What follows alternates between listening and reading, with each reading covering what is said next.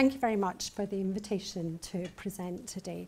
You've already given my introduction, so I'm going to be talking about chronic pain after surgery and where we've come really over the last 25 years, so fitting within the 25-year framework theme today. So I'm a researcher based at the Warwick Clinical Trials Unit.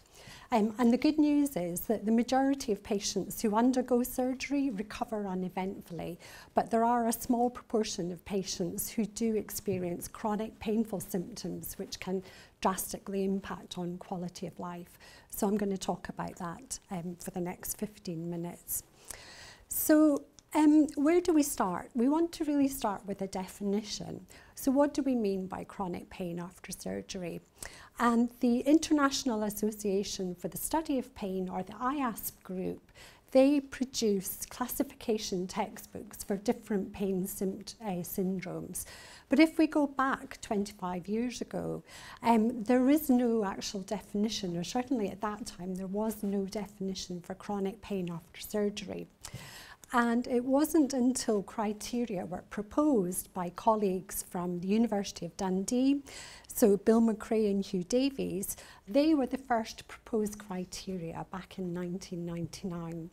So they specified that the pain obviously must develop after an operation and that it should persist for 2 months or more after the procedure. Now, this has subsequently been changed to 3 months, so that is generally the accepted definition now.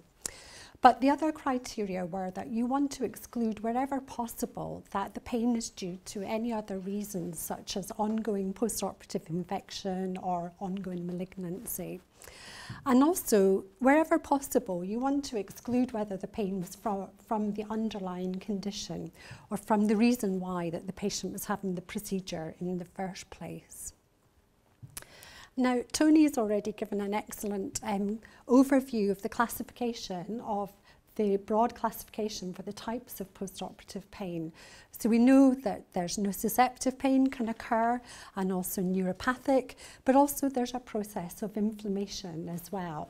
So this is where the cytokines are activated and it drives the wound healing. So this is a necessary process.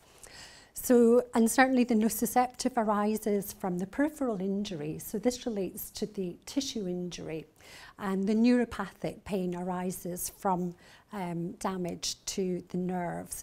And this can happen intraoperatively due to cautery or dissection or removal of tumour.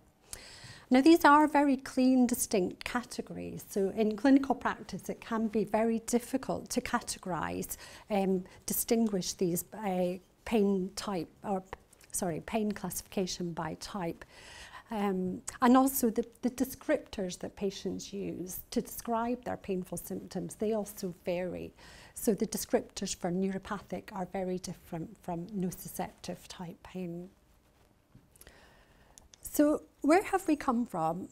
What do we know about the burden of disease? So if we look back to the literature from the 1970s and also from the 1980s, there's really very little in the medical literature. There are some single case reports and case studies of small numbers of patients presenting at pain clinics, and also reports from neurologists for people with, for example, nerve entrapment syndrome. And one of the first studies in the UK was a report in the BMJ in 1984. And this was by a couple of surgeons who were following up women 2 years after they'd had their mastectomy. And they were returning back for their post-op review, and they asked ladies whether they had any symptoms, so what type of symptoms they had in the area of their operation. And they found that 66% of them were symptomatic. So, and the surgeons were actually quite surprised by this. And they also found that the women were reluctant to report their symptoms unless they were asked. But I think we've come a long way now. We now know, we generally follow up patients, and we know a lot more about this condition.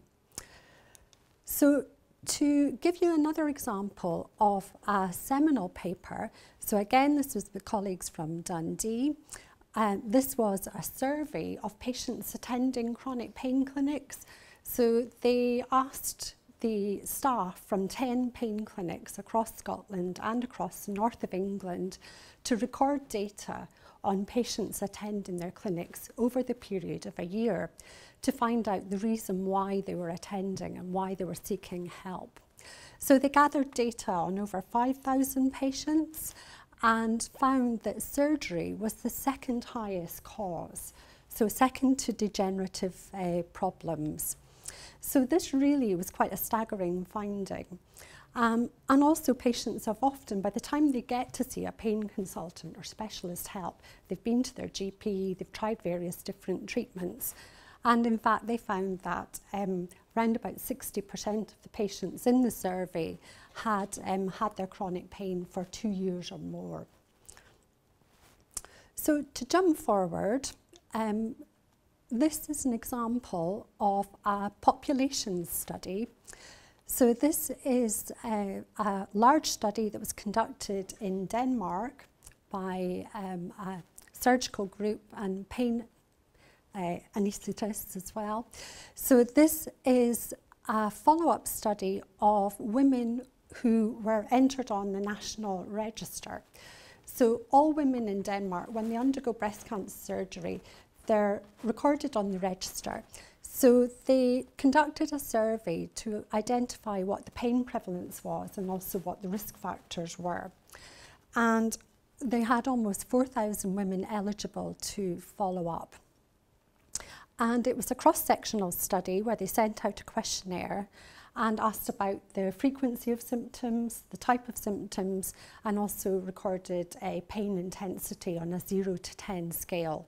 And also they were interested in whether they had sought medical help in the previous 3 months. So what did they find? So this was a high sample, so we have almost 90% of women responding to the survey. And it was really quite staggering, so that almost 50% of women are reporting pain in one or more areas 2 years after their operation, and almost 60% reporting sensory disturbances.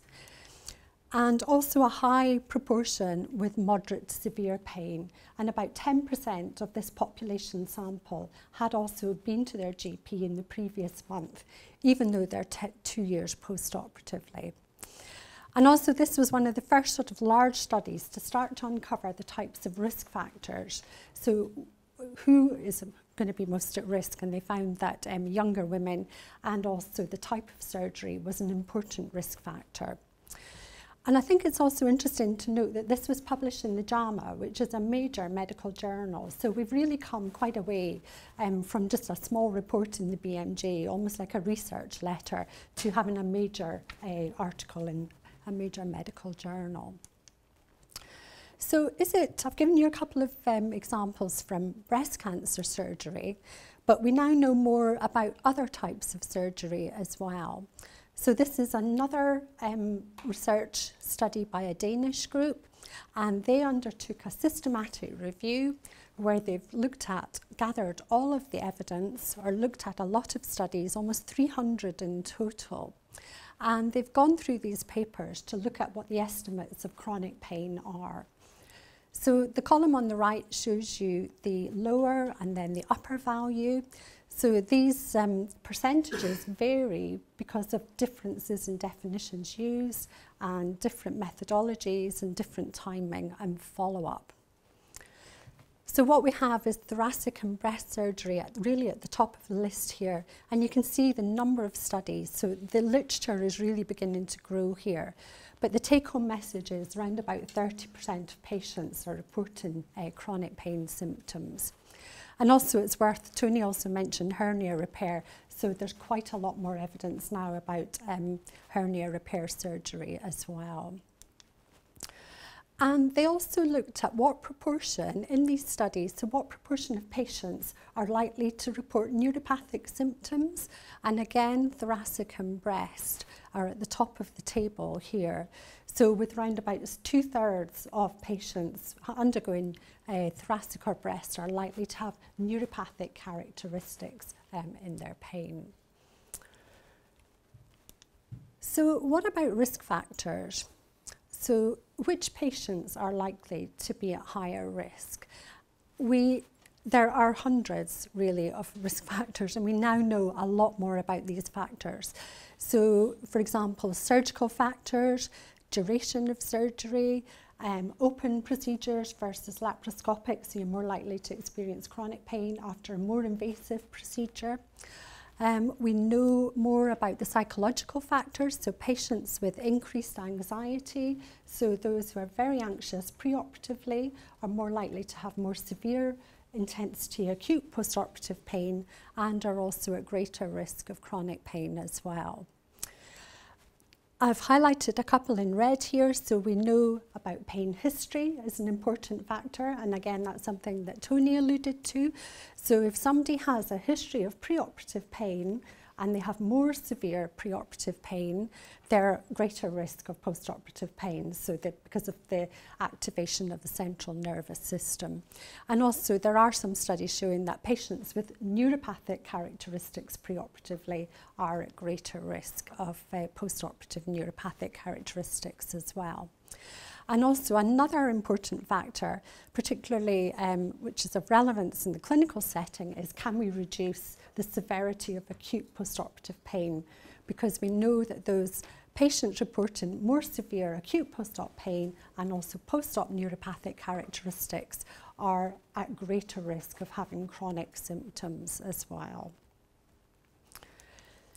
So we have done some work recently looking at persistent pain after breast cancer surgery, and we have merged data sets. So we have taken data sets from 3 different research groups to merge them together to develop some prediction models, and these are the factors that came out from that work.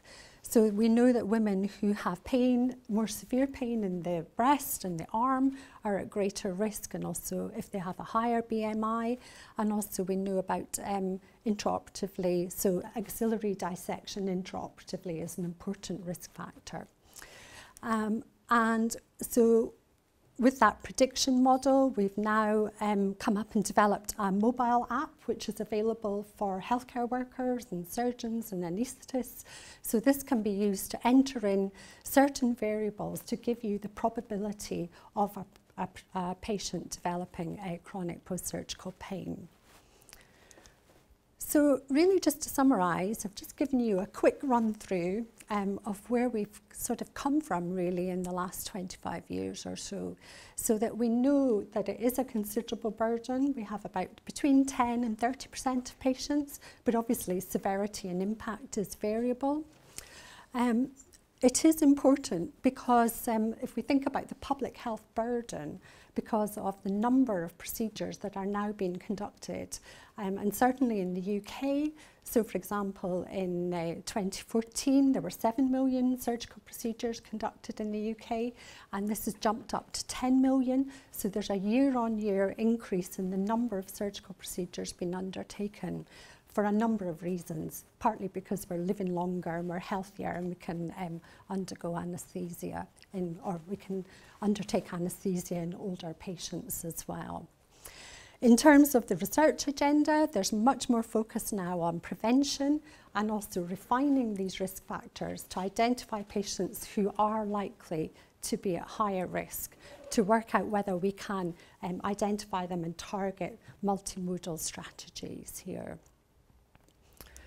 So I just want to finish on a couple of developments that have happened this year. So IASP have declared 2017 as the global year against postoperative pain. So there have been a number of events and conferences just to raise awareness, and this has been important, certainly has helped with research funding as well. And also we have moved from having no definition 25 years ago. We do now have a standard accepted definition based on the early work by McRae and colleagues.